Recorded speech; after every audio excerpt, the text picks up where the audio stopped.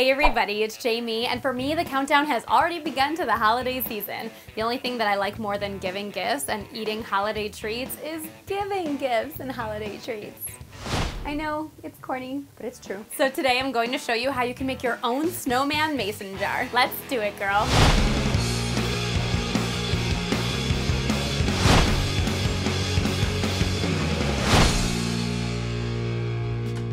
Okay, so for this craft, you'll need a big mason jar, scissors, a writing utensil, hot glue or strong super glue, felt, puffy paint, parchment paper, white holiday candy, and hot cocoa. All right, snow time to wait.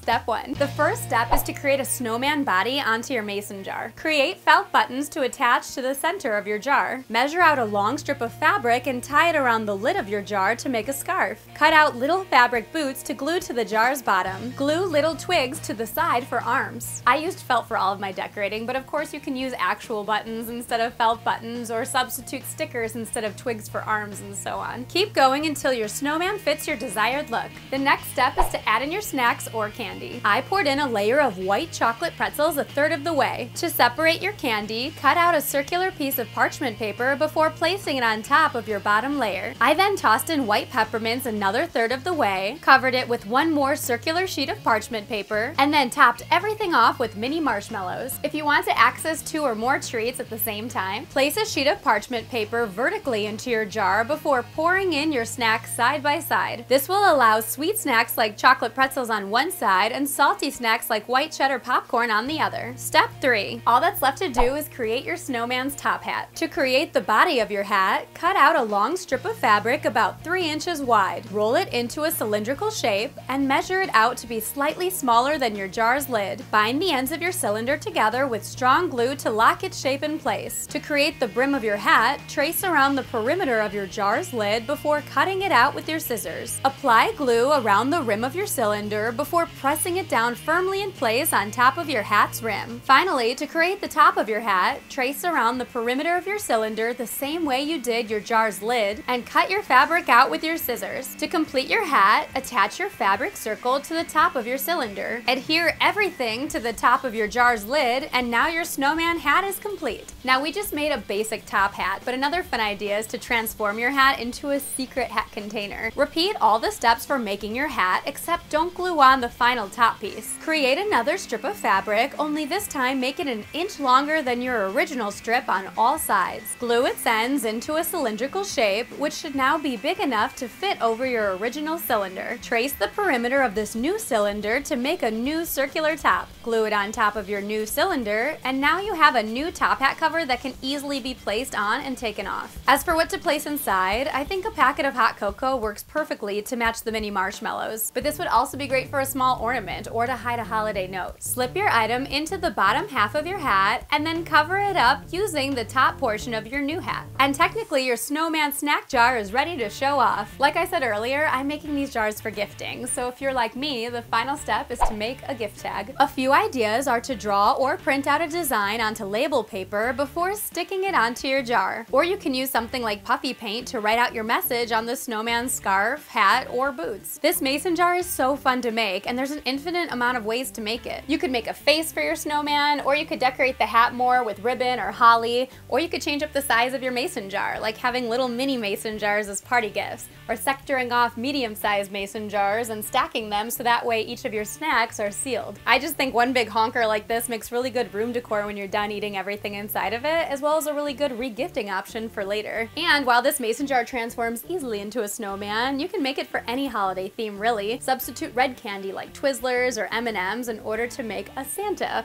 or you could substitute brown candy like chocolate-covered raisins or Tootsie Rolls in order to make more of a reindeer. You now have an adorable, personalized way to give your friends and family a sweet treat this holiday season. Snow great, am I right? How did you end up making your snowman mason jar? Tweet me at Jamie Petito, Instagram me at HeyJamie, or let me know on my fan page on Facebook. If you loved making snowmen out of mason jars, click the video on your left to make your own snowman snow globe, and click the video on your right to place a snowman everywhere with puffy paint window decorations. We did it, girl. I'm Jamie, and you're on Gurl.com.